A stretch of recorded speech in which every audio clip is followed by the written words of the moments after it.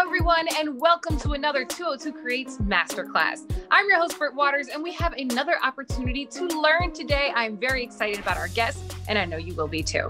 We have so much in store for you, but let's first talk about 202 Creates. It's an initiative of the Office of Cable Television, Film, Music, and Entertainment, led by director Angie M. Gates, to support creatives just like you in all ways. We are your village, so make sure you take advantage of everything we have to offer with features like producing entrepreneurship program, our biannual residency program, and so much more. So make sure you write this down. 202creates.com has everything you need. Now we're talking about the arts. And when I think about the arts, I think bright lights, big stage, tons of fun. But behind that, there's a grind, there's hard work, there's experience. And we're gonna dive into that with today's guest, actor, director, and educator, KenYatta Rogers. Thank you so much for joining me. How you feeling? I'm feeling great. How are you, Britt? Well, I'm great, and we're so happy to have you. KenYatta has directed and acted in more than 50 theater productions in the DC area, earning him so many awards, including several of the coveted Helen Hayes Award nominations. He's an outspoken activist and advocate for inclusion and access and equality in the collegiate and professional theater. KenYatta is also professor of theater at Montgomery College, and in 2014, he was named Maryland Professor of the Year by the Carnegie Foundation for the Advancement of Teaching. KenYatta is an alum of Clark Atlanta University and has a master's in fine arts and acting from the University of Pittsburgh. We see you, KenYatta. Now, these titles are what people dream about. Actor, director, advocate, those are dream jobs. How did it all get started for you? I like the way you phrase that question. They are dream jobs for folks who are interested in communicating what's on their mind and what's in their heart to an audience. But it's a lot of verb, right? Those are the nouns of it all. Those are the titles. But a lot of it is just the passion. It starts down deep somewhere, and you find your way into a community that is there to support you and hold you. When I first started off, my first inkling that I knew I wanted to be in this art and to do the verbs of it all was when I was about 4 or 3. And I didn't really know what the instinct was. You had that rambunctious child that won't sit down, that child that won't stop talking. So for those of you out there that's you, we're in the same community. But I remember a picture of me by my father's Monte Carlo, and I am pouting, I'm upset. And later on, it was told to me that I wanted to take the picture and be in it at the same time. I was the first selfie, whatever it is. And so I understood it was then that story kind of feeds into kind of where I've been the entire time in this art, which is I wanted to see all sides of it, to be able to host the conversation, to be able to see the conversation, to be able to contextualize the conversation. And that lasted all the way through, my interest in theater and high school. I had really good programs here in Maryland that allowed me access to great teachers, great material. Very early in my career, I was introduced to August Wilson through Center Stage up in Baltimore, through my high school. Went to Clark AU down in the Atlanta University Center. Was in contact with some of the best teachers. And by best teachers, yes, again, the titles were wonderful. They had won all kinds of awards, done all kinds of things, but they were actively pursuing the art, active in their interest in education, active in uplift of our country, but more specifically, our race. And that kept on fueling that desire to either be in the picture or to be on the outside, taking or directing the picture. And that continued through graduate school at University of Pittsburgh. So my son always teases me and he says, "Dad, when was your first gig?" And I give him a different answer every time. Mm-hmm. The way that they hit me is either as a professional, either as a union member. Perhaps I go back in time and it's the first time I was on stage with a paying audience. And so they kind of meld together because I was always doing the verb, which was wanting to perform, to entertain, to host the conversations in a way that allowed the audience to hold the conversation, host the ideas inside that conversation, and make decisions for themselves. So so I guess I've been acting since I was tiny. And when I came to DC is probably when it first started to click to me that this is something I wanted to do for my life. Wow, you were determined from 3. At 3, I think I still wanted to drive the ice cream truck, but you literally made your dreams come true. You can do that. You can still drive the ice cream truck. You can do that. You know, my changes. I've had different things that I've wanted to do since then, but I love how you just had your eye on the prize and you really made it happen for yourself. When it comes to learning the game, everyone thinks that it's so easy to be an actor or to be a director. Oh, I just memorized some lines. How do you really learn and study if you're looking to get into this? A couple of different answers there. The business side of it is to absolutely positively be current with the business trends and what people want to do and what people want of you. You can go out and get yourself an agent very quickly. You can go out and get yourself headshots and resumes. But you described an actor and a director and folks who are doing the technical aspects or the design aspects, and those are artists. And that community of artists you'll find along the way. And they will train you. When I say they will train you, you're in a training program, but I learned as much from my peers in a program as I could have, I think more than I could have on my own. And that is about the give and take of the profession. That is about the language of the profession. That is about the way that you care for someone in the profession. And it's those things that I think have kept me moving forward and hungry and not burned out. I have to be renewed within the business and within the art because it can be a tough grind. So I'm always looking for like-minded people. And if not like-minded people, people that will push me forward and in the hopes and that we're on the same team, right? In theater, we call that an ensemble. So I want to be a member of the ensemble in some way to help push either conversations forward or agendas forward that will host the community in which I am living. Wow. You talked about learning from your peers, and I think that's powerful because everyone thinks once you've made it, you don't have to learn anymore, but you're forever learning. So can we talk about some of the lessons that hit you the hardest on this long journey to success? Remember the things that made you stop and think like, oh, that was hard. I'll go back to high school real quick. I am not known in the DC region as the most powerful singer out there. But when I was in high school, I jumped up on a box to have my first solo, which I thought was going to be easy. I'm going to jump up, do your thing, sing your song, sit down, people clap. And I saw that audience and everything went away, just gone. And the ensemble, I maybe missed a word. They recognized it, had worked with me, understood the way that I worked, and immediately was like, that brother just lost, it's not coming back. Picked up and sang the rest of my solo right there in the moment. And it's that kind of moment throughout my career that's made me say, it may be hard, it may be difficult, but it happens to us all.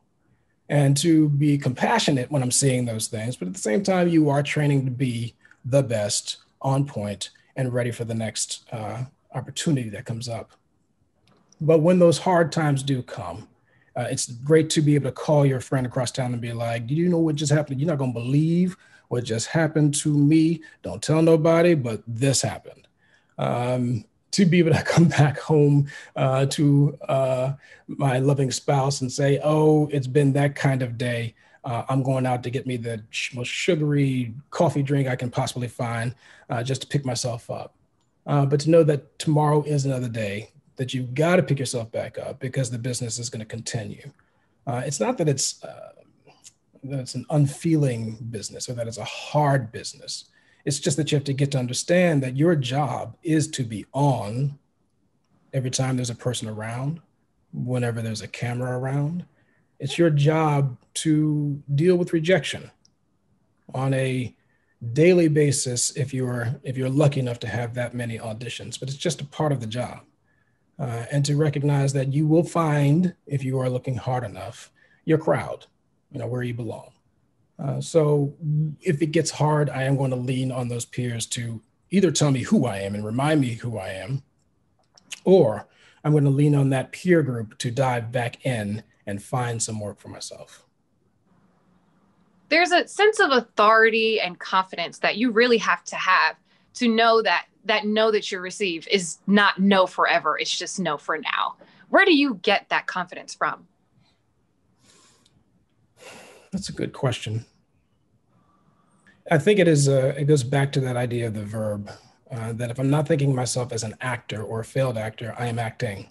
If I don't think of myself as a director with a title, but someone who directs plays, who shapes narratives, who encourages playwrights, I dive back into the verb of it all. And so what I love about this profession is that it keeps changing.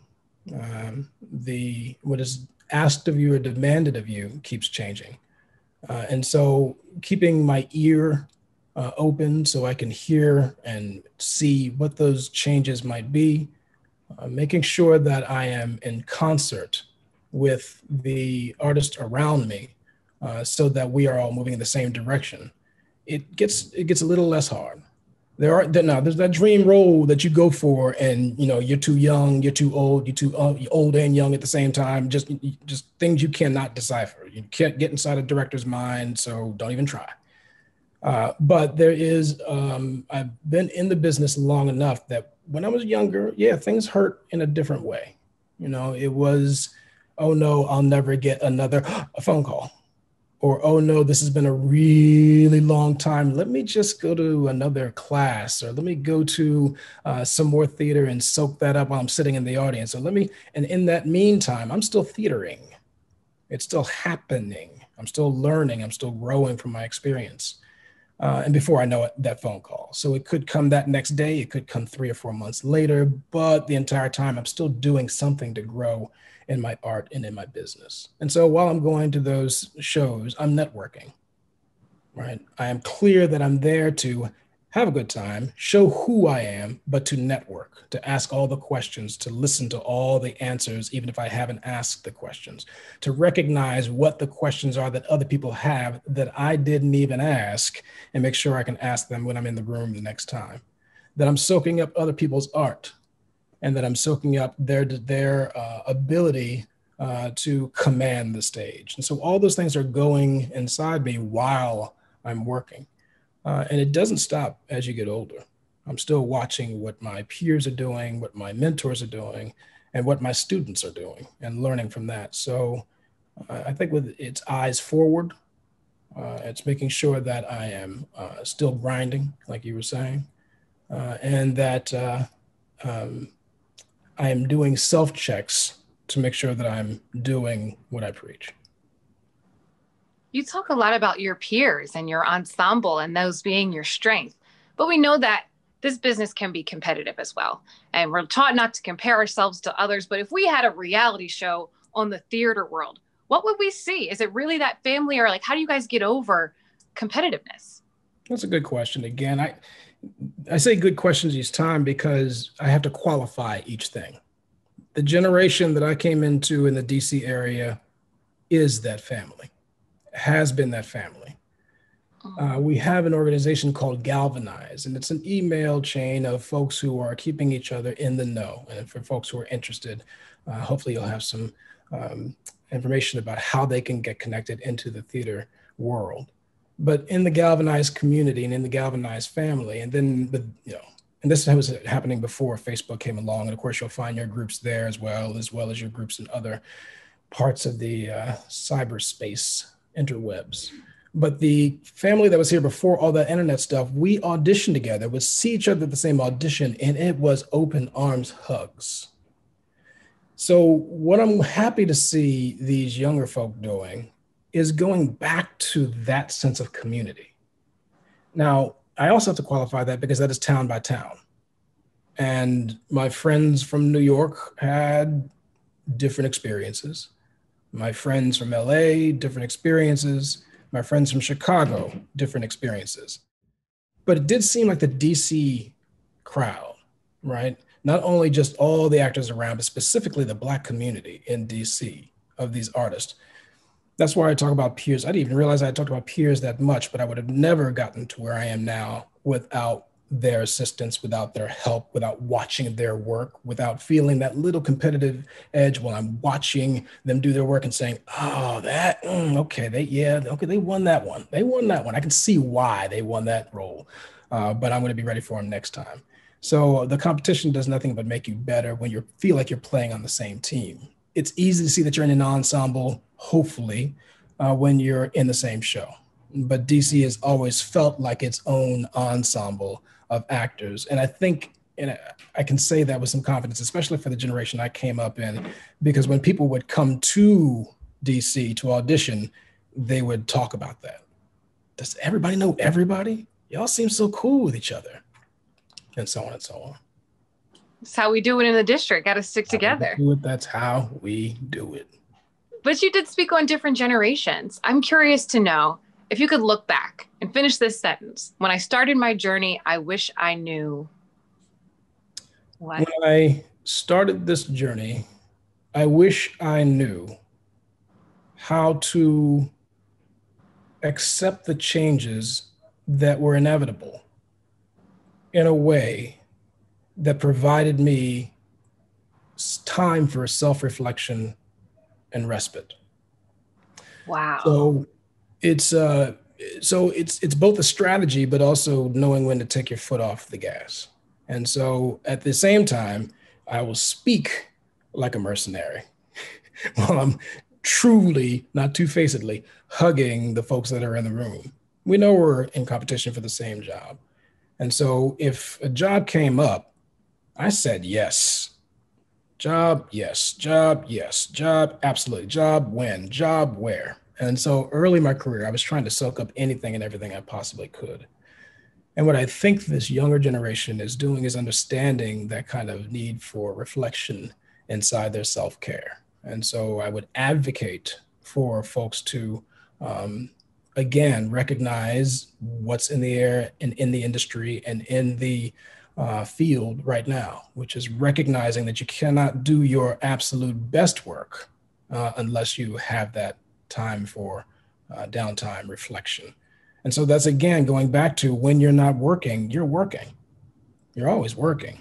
You may not be on the stage at that time, but you should be finding the ways to recharge the batteries. And sometimes that's not theater. Sometimes that's not performing. Sometimes that's looking out your window, taking a walk. But I would be hard pressed to find a theater person that isn't thinking theater thoughts while they're doing that thing that doesn't look like theater, that isn't processing what they're seeing outside their window, processing what they're hearing next door in their neighbor's apartment, and suddenly interacting with that as an artist. So that's the advice I would give myself. I'm curious what that downtime looks like for you. What is your kind of setup? Do you do meditation? Is it reading? Is it family time? How do you escape? These days, it is long walks. We have a couple of landmarks in our neighborhood that I would have never known existed, if this quarantine didn't happen. But it is those long walks that have me coming back and saying, okay, fine, let's go right back into it. And that is very helpful. For a while, I was binging really good television, like really, really good television. Like what series? Oh, man. You said really, really good. So now I got to write it down. Well, okay. I want to get the title right. I May Destroy You, or I think it's called that. Maybe I've heard of that. On that one. Let's see what else. I had never seen The Office, so I went back and watched The Office, and I was one of those people who had never seen an episode of The Office. We can tell you have a busy life if you've never seen The Office. It's always on. Let's see. Lovecraft Country. Ooh, so good. Such good work. So good. Just all kinds of beautiful things. Oh, P-Valley. M-I, crooked letter I, humpback I. And that is written by another theater person, Katori Hall. I met her when she was an undergrad, and she was on her game back then, all the way back then. And I would say that this is a not a humble brag. you're finding theater people writing for television. And so I think that's what drew me back into it. But I'm also starting to gravitate back towards watching digital theater and finding places where artists who usually perform live are finding ways to reach their audiences through digital landscapes.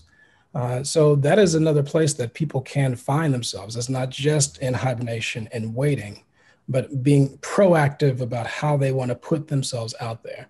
They can create their own content. They can find people who are creating content and find them and join them. But that they can go out there and create an audience, create a following so that they can be led back into live performances when we are ready. Yes, I can't wait for that day. But one thing I love about your story and your achievements is that you've taken that and poured back into the community, investing your time into activism and education. What are ways that artists can learn to do that too? When I first started in DC, I started with a company called African Continuum Theater Company, which was led by the absolutely brilliant Jennifer Nelson. And she was really keen about who she surrounded herself with. And so I think a lot of that ensemble feel that I was talking about before really comes from people like her, who set the stage for artists that came into DC to recognize what they could do. She saw you as an actor, sure, and she hired you and she gave you your start, but she saw people as much more. We worked in the office. I got my start in education with her, specifically theater education in the DC area. So I was writing playbills and guides for children who were going to be attending the shows. I was inviting their parents to come see the shows so they were coming as a community, as a family. And so looking for opportunities to reach out and be an ambassador for the art in any way that you can is not only a way to support your art later on, but also to possibly support your pockets while you're waiting for that break to get on stage.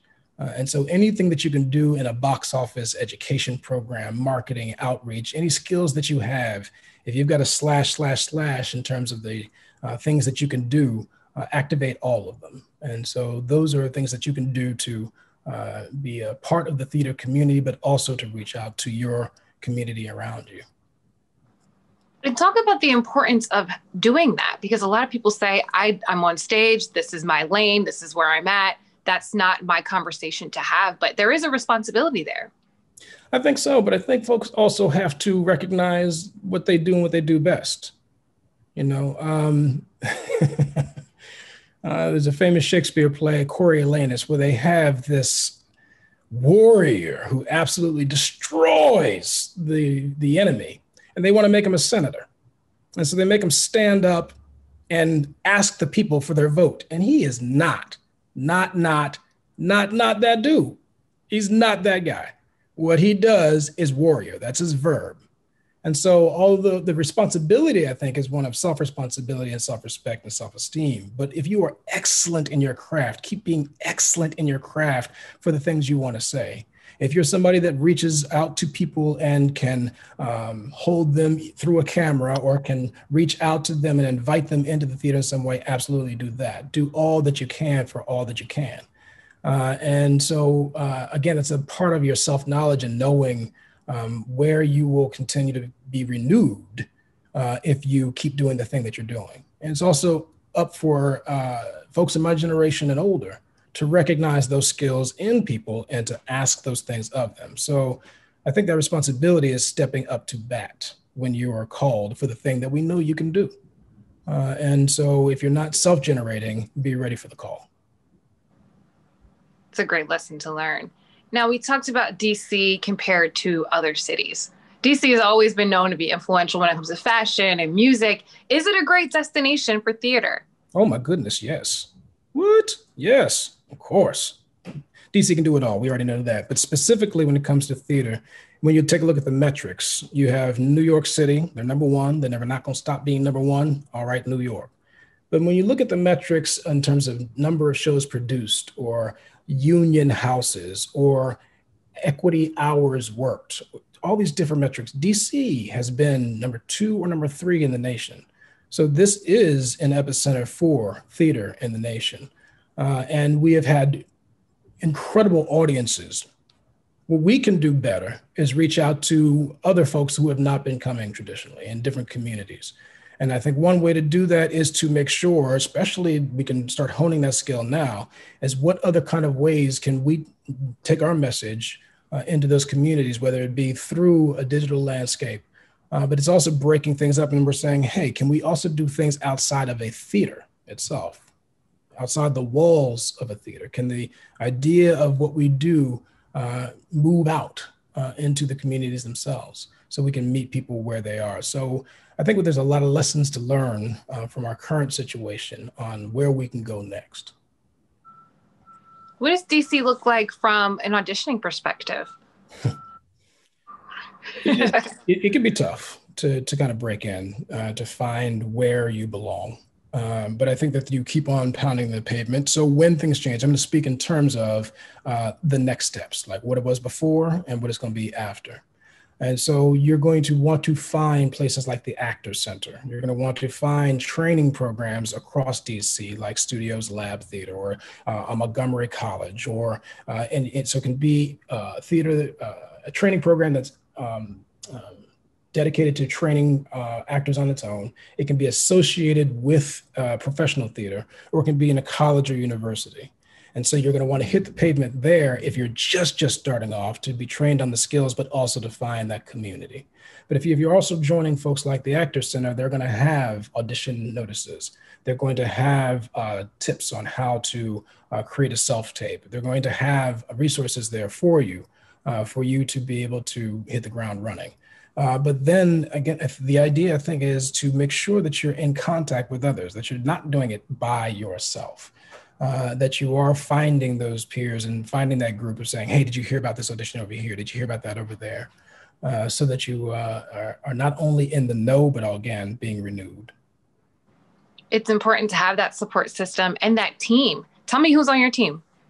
Oh my gosh. I am trying to create right now. When you say on your team, I'm going to talk about the Galvanized group again, and I could name folks like Jefferson Russell. I can name folks like J.J. Johnson, Dawn Ursula. I can name folks like Deirdre Starnes over there at First Stage. So I've got my inner circle, like who I came in here with, my people. And then it gets bigger and bigger and bigger. But that team right now, I'm trying to actually create teams for folks. And so taking a look at the hiring and practices. And when I say practices, like best practices, but also what is your history?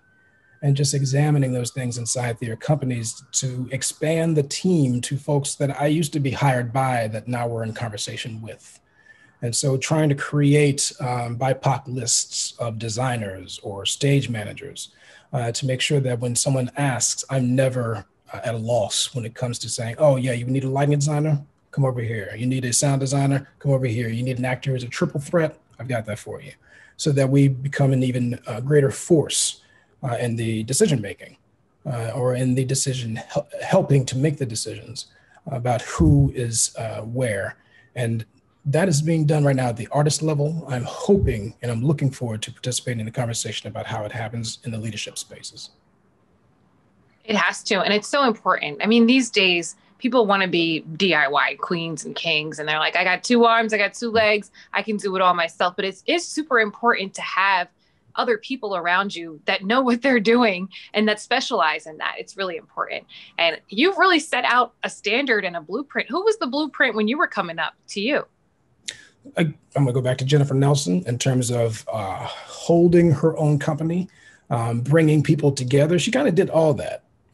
She started off with the African Continuum Theater Coalition, which was an umbrella group to help and host Black theater companies. When those Black theater companies fell away one by one, she created a theater company. She hired us, gave us, in some ways, training, gave us opportunities, and then we went out into the city and found our own.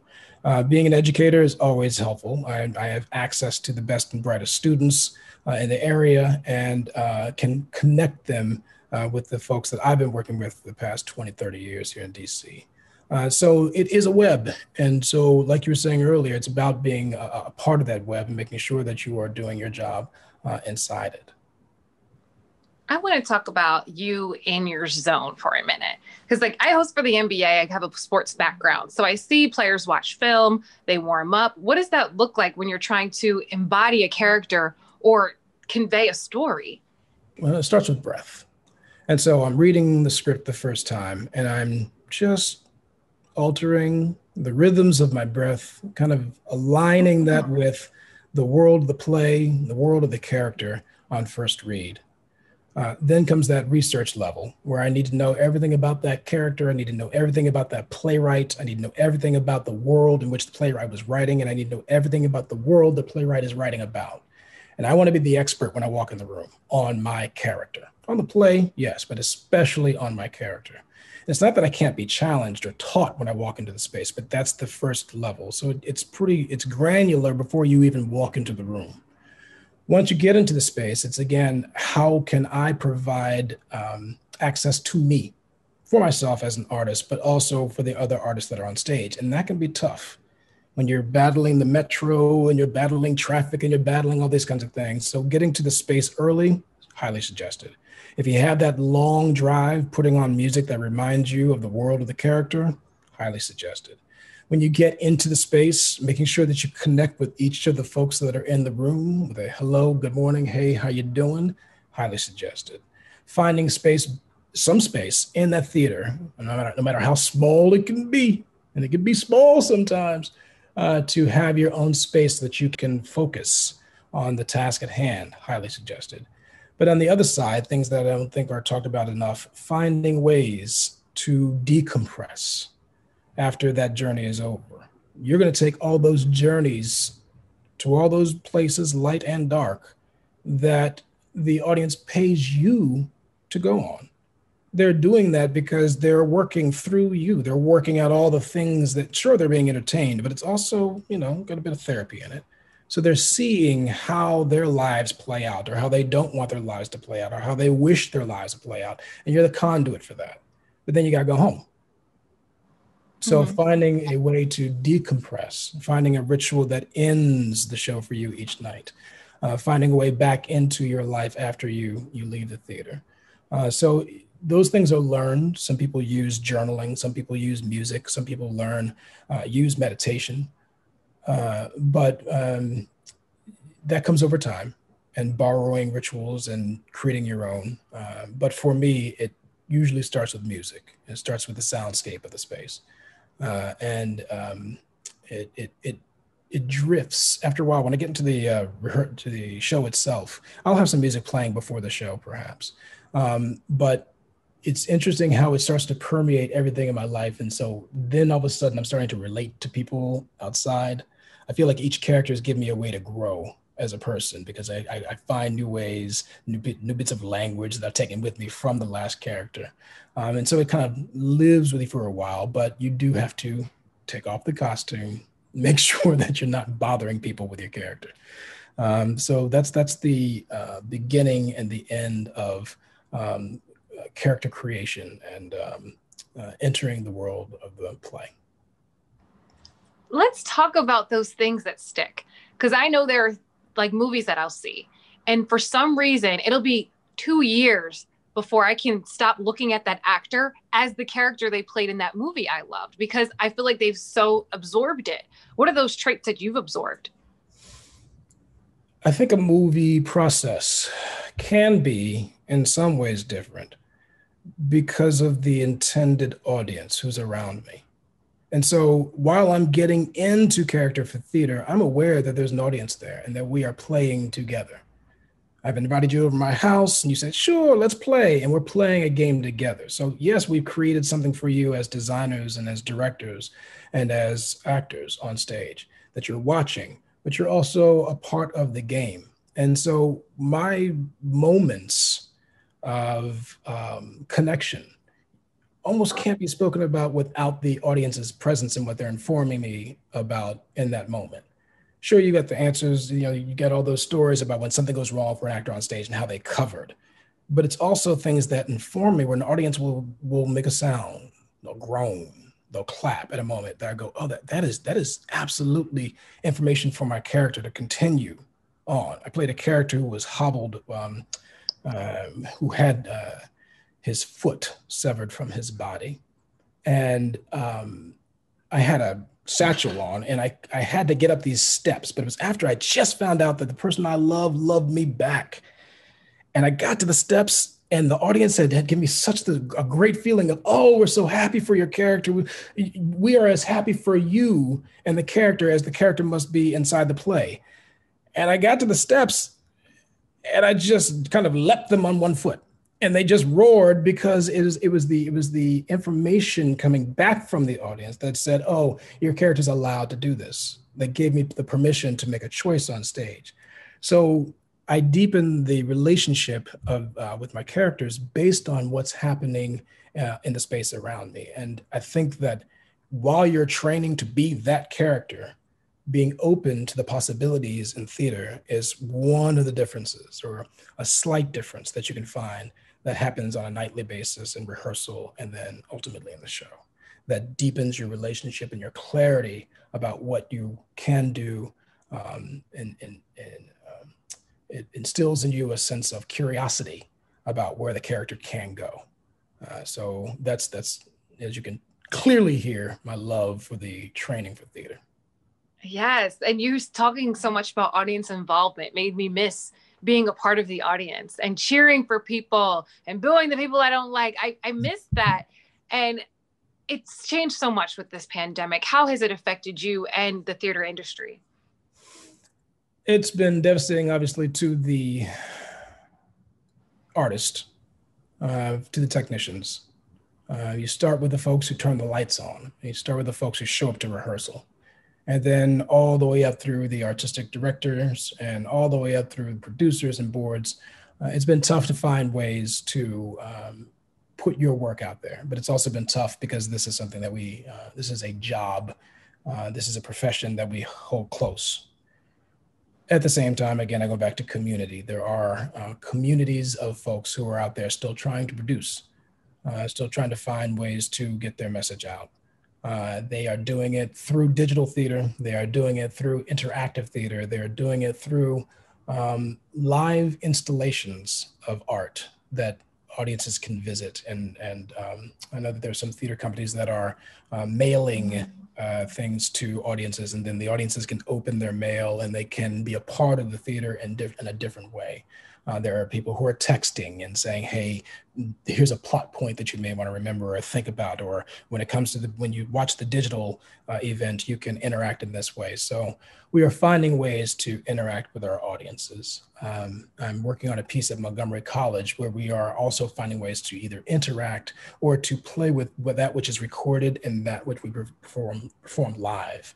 The piece is called My America. And so the students are trying to find ways to get their message to an audience about what they see and what they hope for America's future. And so we don't want to lose the live aspect of that, even if we can't be in the same space together. So it's hurt the bottom line. It is, I think, hurt the individual artist in terms of their desire to play to a live audience. But tomorrow's another day.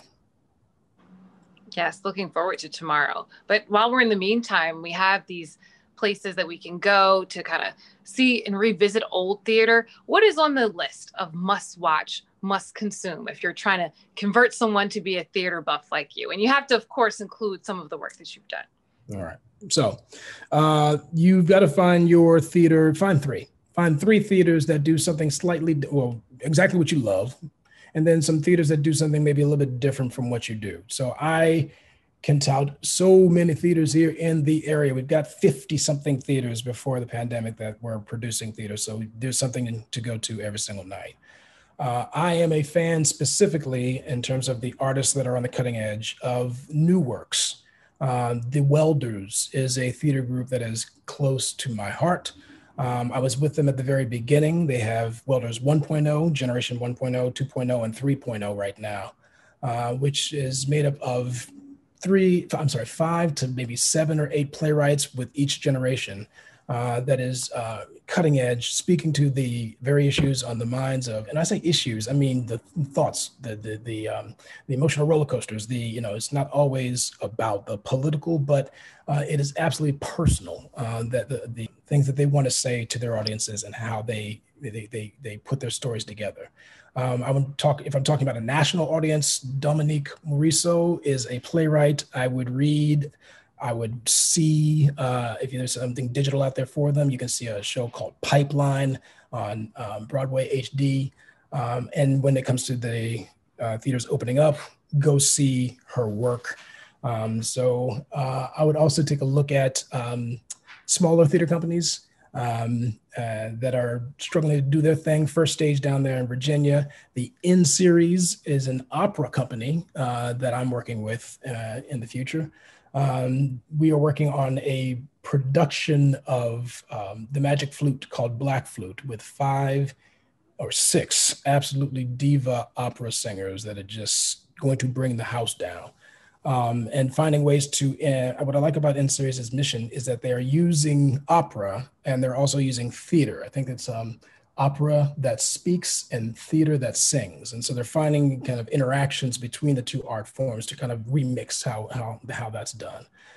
So I would just, for me personally, that's what I'm doing, but I'm also encouraging people to find their home in the theater companies that they enjoy and to make sure that they're supporting them. So because you might say, oh, yeah, I'll go next month, or I'll go the month after, oh, I'll go. But we are trying to bounce back to give the audiences what they need to sustain them. We're going to need your support in any way that you can give it immediately, if not now.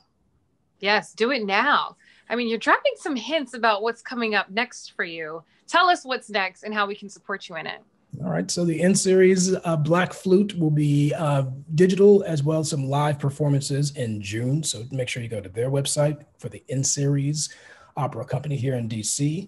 I am hoping to work with some theater companies. I'm going to keep some of those things under wraps, but I will say that the companies are large DC-based companies. That's the other thing, is that we have companies here in DC. We have artists here in DC, but of course we go across the lines into Virginia and Maryland to do our work. So I'm going to wait till the ink is dried on some of those and make sure I come back to you, Britt, with some of those projects are. But the important thing is that the DC theater companies are looking to open and to open safely for their artists as well as for their patrons. The plans are in place. Each of them have a plan to make sure that people can come back into the space. And we're just awaiting the time that we can do that safely. So we'll be ready for folks when they come back in. I love that optimistic approach, and it gets people excited. I could talk to you all day. This has been such a great conversation. And I know there's so many people that are watching that are like, I want to be like KenYatta one day. What can you leave that person with? A desire to say hello to you after the show, a promise that we will be back, the encouragement that you are enough whenever you walk into a space, and the hope that you find your peer group, your family, to know where you belong in this art. I am an actor and a director and an educator. Who are you? You could be a designer. You could be a board member. You could be an artistic director. You could be the best patron ever. But to find your place, to find your space in and surrounding this art. Powerful words. Thank you so much for joining us in this masterclass, KenYatta. You dropped so many gems. Thank you for having me. Absolutely. I'm sure everybody watching this is at home giving you a standing ovation the theater way. And thank you all for watching. Hope you enjoy this discussion and learn just as much as I did. And make sure you stay tuned to 202 Creates for another masterclass. Share this, save it, tag a friend, tag us. I'm sure someone can learn just as much as you did today by you giving this to them. Join 202 Creates on the next masterclass and follow us on Instagram, Facebook, Twitter, everything. All of our information is at 202creates.com. I'm your host, Britt Waters. Thank you for hanging out with us, and I'll see you next time.